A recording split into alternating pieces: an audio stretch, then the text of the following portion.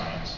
And the second part of it, we always somehow, I mean, one of our mottos is that failure is always an option. Again, it's the myth-busting is all about the process. So the only kind of odd thing that happens, it's sort of the answer to that question, is that because this is a TV show, we don't have the luxury of having a wishy-washy result. There are sometimes, I mean, we can't do a show and say, well, I kind of think that's not true, you know, or it sort of looks like it might be plausible. There's none of that, you know. So we have to be very definitive about things, and that's probably the most difficult thing because, you know, real science is often filled with all sorts of gray areas, and we don't have that luxury.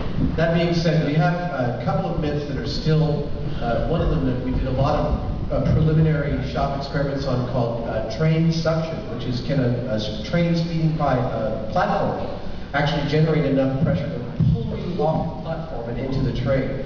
And while Carrie, Tori, and Grant have done a fantastic amount of work at scale wind tunnel experiments with this, we have yet to find a company that owns both a train and a platform that will let us place Buster on it, let him tumble into the train.